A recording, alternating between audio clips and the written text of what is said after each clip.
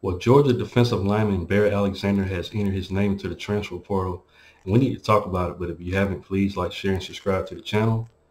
By doing so, it really helps out my channel, and it helps me grow as a content creator. This came as a shocking, decision by Barry Alexander to leave Georgia right now. Georgia just coming off of 2 back-to-back national championships, and he was going to get significant playing time, I feel, while he was at Georgia.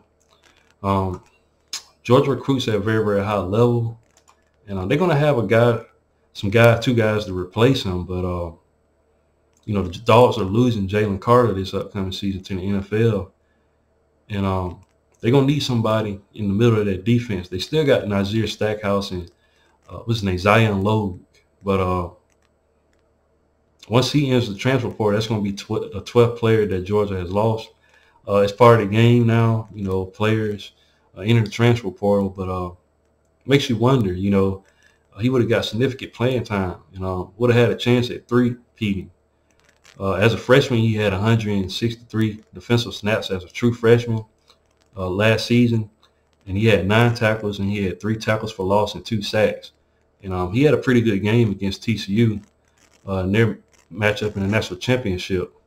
He was the 56th ranked prospect in the 2022 class and the number 5 defensive tackle. And really, really good player, beast of a player in the middle of that defense. And, this is the first, reopening the transfer portal for the spring. And, it just make you wonder, was it an NIL deal? Two schools that they're talking about that he might be going to is USC and Texas. USC, of course, as far as NIL, USC is one of the great schools where, you can get a lot of good deals with them. But the other school, Texas, Georgia already lost wide receiver Adonai Mitchell to Texas, and they have that one of the schools that Barry Alexander might be going to. And both of those schools are, they have a lot of money, but it makes you wonder, was it the NIL? What was it? What's making him want to enter the transfer portal? Is it, the depth chart? Like I said, it can't be the depth chart in my opinion. I felt like he definitely would have got some playing time this season, so maybe it was, an NIL deal or something like that, but we never know.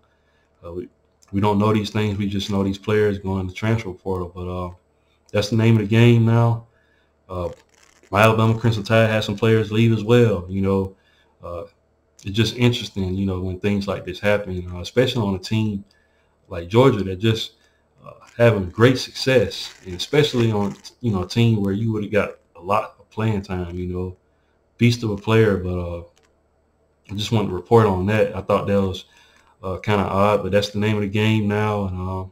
And just because he entered the transfer portal doesn't mean that he will, actually go to another school. But as of right now, they're talking like he might go to USC or Texas. But it could be another school out there on his radar as well. But what do you guys think? What do you Georgia fans think? Do you think this is going to be a massive blow to your team? Let me know in the comment section. And once again, guys, if you haven't, please like, share, and subscribe to the channel. And I'll definitely be back with more college football content. Thanks, guys, and roll tide.